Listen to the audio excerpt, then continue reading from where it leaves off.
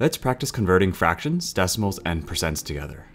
For number 1, we have this fraction of 3/10. So if we go ahead and just read that as it is, then we can just go ahead and write the decimal as 0.3. That would be the decimal. Now, if you weren't sure about that, you can take this 3/10 just like this, and then multiply top and bottom both by 10. If you go ahead and multiply both by 10, you can see that's going to be 30 over 100, and that's also equal to 0.30 or 30 hundredths, which is also 3/10. So if you wanted to do that, you could as well if you wanted to get it out of 100.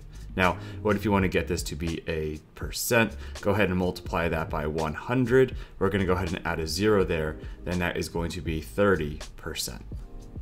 For number 2, we have this fraction of 3/8. Now, you may have this memorized, and if you don't, that is okay. What we're going to do is we are going to do some long division. So it's 3 divided by 8, goes in 0 times. We can add a 0 here. 8 goes into 30 3 times. 3 times 8 is 24. 30 minus 24 is going to be 6. Let's go ahead and put that 0 and add another one, bring it down. 8 times 7 is going to be 56. That's as close as we can get without going over. Remainder of 4. Go ahead and add another 0 and bring it down. 8 into 40, that's going to be 5 times. 5 times 8 is 40. And we get a remainder here of 0. So our decimal here is going to be 375 thousandths. Okay, and if you want to go ahead and write that as a percent, let's go ahead and just multiply that by 100, or slide that decimal twice to the right, and that'll be 37.5%. Next, we have this fraction of 2/5. Now this one's actually a pretty nice one. We can take this 2/5 here and we can get it out of 10. So we multiply it by 2 and multiply by 2 top and bottom. 2 times 2 is 4, 5 times 2 is 10. So this is 4/10. So this is gonna be 0.4 because that's the same thing as 4/10. Okay, now that's the decimal. If you want to turn this into a percent, let's just go ahead and multiply it by 100. If we do that, we have to add a 0 here. So this is going to be 40%. For number 4, we have this decimal of 0.45, but we can also read this as 45 hundredths. So we can go ahead and take this 0.45 or 45 hundredths and just write it as 45 hundredths, right? So as a fraction, that's going to be what it is. We can also take this and realize that they have a common factor of 5, so you can divide top and bottom by 5. 45 divided by 5 is 9, and 100 divided by 5 is 20. So we're going to get a simplified fraction here of 9 over 20, or 9/20ths. Now what about for the percent? Well, just like before, we can multiply this by 100 and move that decimal twice to the right. That means that this percent per 100 is going to be 45%. For number 5, let's see what we have here. For number 5, looks like we have this decimal of 0.8, but if we read this 0.8, we can also read this as 8/10. So literally it's going to be 8 over 10, and I think we can go ahead and simplify this by a factor of 2. That's their GCF. So if we do that, we're going to get 4 over 5. So our simplified fraction here is going to be 4/5. And if you want to turn this into a percent, we can multiply it by 100. If we do that, we're going to add a 0 on, and this will be 80%. For number 6, going ahead and reading this, this is 0.96, or we can read this as 96 hundredths. So if we read that properly using the place values, then as a fraction, it's going to be 96 over 100, or 96 hundredths. You can go ahead and find their GCF. It happens to be 4.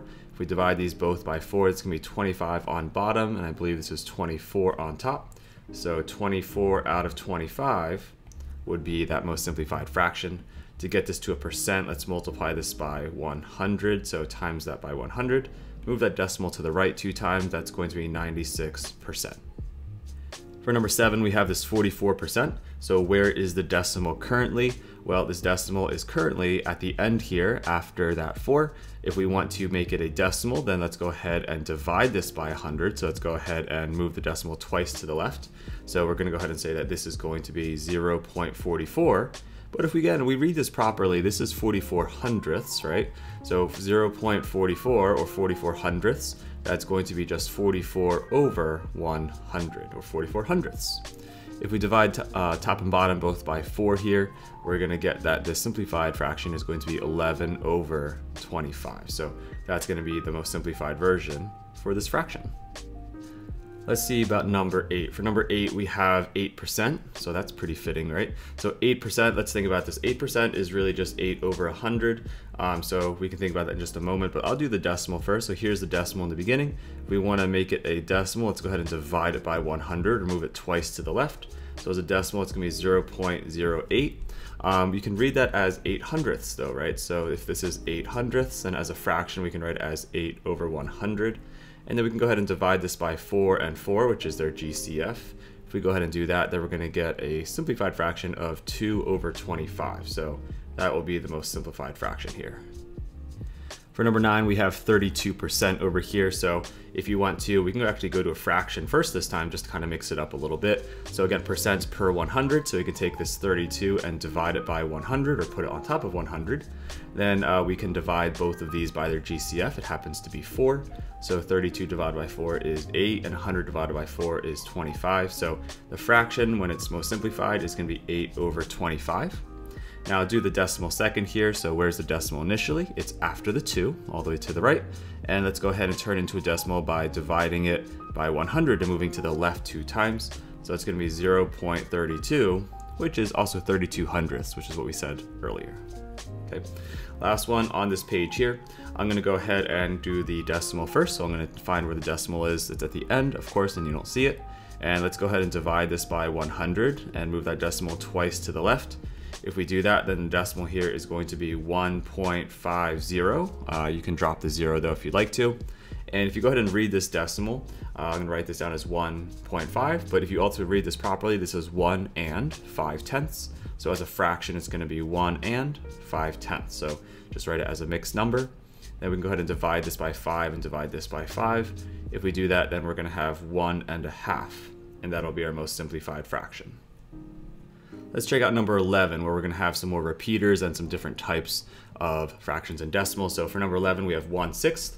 So 1/6 is really just going to be 1 divided by 6. So I'm going to put 1 inside the house and 6 outside. 6 is not going to fit into this 1, so we're going to have a 0 here. 6 fits into 10 one time. 1 times 6 is 6. 10 minus 6 is going to be 4. Let's add a 0 and bring it down. 6 into 40, I think 6 times 6 would be 36. Subtract, we have a remainder of 4. So at this point, notice that we have a 4 and a 4 repeating. So it's going to be 6s forever. So I'm just going to write a few more 6s just so you can see the pattern here. Okay. Now as a decimal, let's go over and write, this is going to be 0.16, okay, with a 6 repeating over and over. And what about the percentage? Well, let's multiply this by 100 and slide the decimal twice to the right. So we're going to write, this is going to be 16.6 repeater percent. Make sure that repeater is on top of the 6. And what is 6 repeater? Keep in mind 6 repeater is 2/3, so we should also write 16 2/3%. So these two are equivalent to each other, and we should write both options down. All right, for number 12, we have this decimal. I'm going to actually take this decimal of 2.05. If we just go ahead and multiply that by 100 right away, the percent's pretty quick here, so it's going to be 205%. Okay. Now, also, what happens if you read this decimal the correct way? So this is 2.05, but we can also read this as 2 and 5 hundredths, because that 5 is in the hundredths place, so you can write 5 over 100. Let's go ahead and divide the top by 5 and divide the bottom by 5, because that's a common factor, and so that's going to be equal to 2 and 1 over 20. So for our simplified fraction, we're going to write 2 and 1/20. All right, next, for number 13, we have this 2.5%, so we can have decimals inside of percents. Let's go ahead and make it a decimal first. So to do that, let's go ahead and divide it by 100. If we divide it by 100, then we're going to move the decimal twice to the left. If we do that, we're going to have to add a 0 and write 0.025. Okay. Now, how do we read this decimal? Well, we read this as 25. What place value is the 5 in? That's in the thousandths place. So that's going to be 25 over 1,000, just like this. And then we can go ahead and see if we can simplify this. We can divide this by 25 and divide this by 25, top and bottom. If we do that, we should get 1 over 40. Okay, so the simplified fraction here is 1/40. Now for 14, we have a decimal here. I'm just going to read it as 4 hundredths. So I'm going to go ahead and take this. If this is 4 hundredths, and as a fraction, we'll write 4 over 100. And then simplifying this by the GCF, we can divide by 4 and divide by 4. If we do that, we're going to get 1 over 25. So I did the fraction first this time. For the percentage, let's just go ahead and multiply the decimal by 100 to make it a percent. If we do that, then it'll end up being 4%. Okay. For number 15, we have this fraction 7/11ths. Just a little heads up, whenever you're dealing with the 11ths, they will always be a 2-digit repeater. So 7 divided by 11, put 7 inside the house, 11 outside. 11 won't fit into 7, so put a 0, and then put a decimal, add a 0 inside the house. 11 times 6 is going to be 66. Let's go ahead and subtract, see what we get here. So I'm going to move down a little bit. That remainder is going to be 4. Let's add a 0 inside the house, bring it down. 11 times 3 is going to be 33. And if we subtract here, we're going to end up with a 7, right?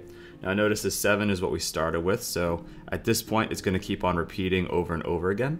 So we know that this is going to be 0.63, and then we're going to have 6.3, and then 6.3, and it's going to keep on repeating. So we know that we're going to have this happen over and over and over again. So as a decimal, write 0.63 repeater. Make sure that bar is over both of these. And when you're writing the percentage, please be careful. We'll move this twice to the right, multiply by 100. So the percentage here is going to be 63.63 repeater percent. Or we can write this as 63 and 7/11ths%, right? These are equivalent to each other. Alrighty, for number 16, we have this 0.045%, which is very, very small. To get this to be a decimal, let's just start by moving this twice to the left. So essentially we are dividing this by 100. If we do that, we're gonna get a decimal of 0.0045. Now, if we go ahead and read this properly, 0.0045, that's going to be in the tenths, hundredths, thousandths, and 10,000ths place. So I'm going to write this as 45 over 10,000. Okay. Now let's go ahead and simplify this. We can divide both by 5, top and bottom. If we divide top and bottom by 5, we're going to end up with 9 over, I believe that's going to be 2,000. So this is going to be a pretty small fraction. All right. So it's going to be 9 over 2,000.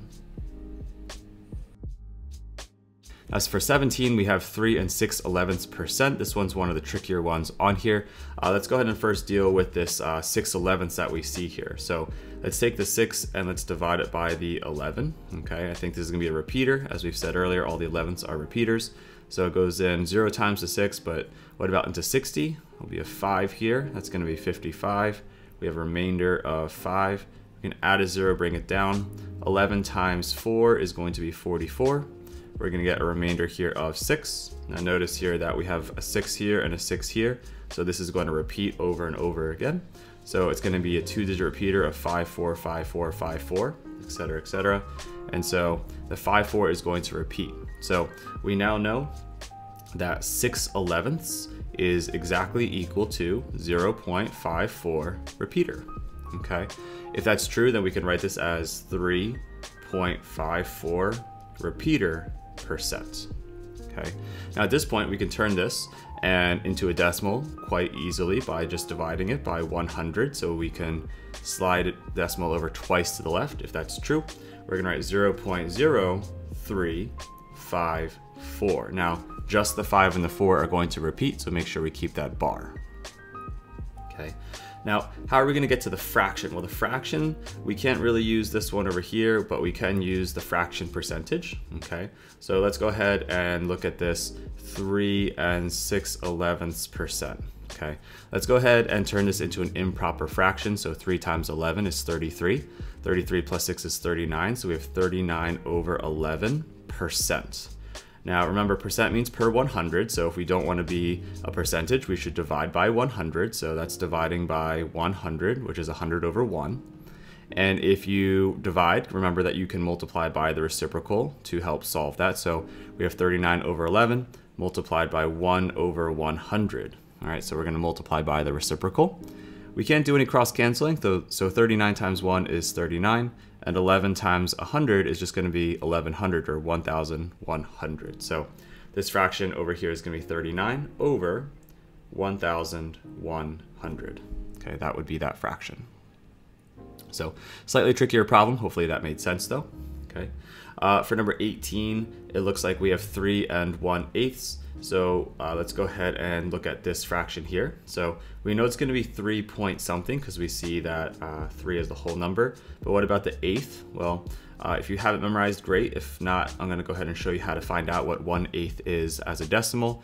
8 doesn't fit into 1. So go ahead and put some decimals and add a 0. 8 goes into 10 once. 1 times 8 is 8. 10 minus 8 is 2. We can add another 0, bring it down. 8 into 20, we can say twice. 2 times 8 is 16. We can subtract and get 4. And finally add one more 0 because you're going to see that the eighths always have 3 decimal places. Unless you're talking about 2/8 and 4/8 and 6/8, they only have 2 because they simplify down to fourths. So subtracting here, we have a remainder of 0. So we have 3.125. Alrighty, now to turn this decimal into a percent, we can go ahead and multiply this decimal by 100. So let's slide that decimal twice to the right. If we do that then as a percent, this is going to be 312.5%. Okay, so that's going to be the percentage here, and hopefully you can see that if we have a mixed number, this 3 kind of is consistent all the way across here. Okay, for number 19, we have 820%. I think the first thing I'm going to do is make this a decimal. So here's the decimals. Let's divide this by 100 and slide the decimal twice to the left. If we do that, then the decimal is going to be 8.20, but we really can just write 8.2 if we would like to. Okay. And then let's go ahead and see, if we just read this the way it's written, this 8.2, we can also read this as 8 2/10. So that's going to be 8 as a whole number and then 2/10 as a fraction, right? So we can then simplify this by dividing both by their common factor of 2. If we do that, then we're going to have 8 1/5. So as a fraction, completely simplified, we're going to write 8 1/5. All right, that leaves us with number 20, our last one here. We have 7 5/6. So whenever we have a mixed number, you can actually just keep this decimal a whole number of 7 point something. And then if you don't know what 5/6 is, we can just go ahead and do that long division, no worries. So we have 5 inside the house divided by 6. So 6 won't fit into 5, but we can put a decimal 0. 6 times 8 is going to be 48. That's as close as we can get without going over. We have a remainder of 2. Let's go ahead and add a 0, bring it down. 6 times 3 is going to be 18. We're going to have a remainder of 2. And at this point, hopefully you can notice that this 2 and 2 are just going to kind of keep repeating over and over again. So I'm going to stop here. And just this 3 is going to repeat. So it's going to be 3, 3, 3, so on and so forth. So we know we can put a bar on top of that 3. So from now on, hopefully you can try to remember that 5/6 is just going to be 0.83 repeater, but it's just the 3 that's going to repeat. Okay. Now, if you want to turn this into a percent, let's go ahead and multiply this decimal by 100. If we go ahead and do so, this is going to be 783.3 repeater percent. Don't forget those 3's go on forever. And hopefully you can also remember that that 3 repeater is also going to be 1/3. So that's going to be 783 1/3%. Okay, so each of these repeaters, it's good to know both versions. So there you have 20 different practice problems on converting some fractions to decimals to percents. There's some different strategies you can use. Hopefully you found this video helpful. If you did, please consider giving it a thumbs up and sharing with a classmate or a friend who might also find it helpful. And as always, keep up the great work that you're already doing, and I'll see you in the next one.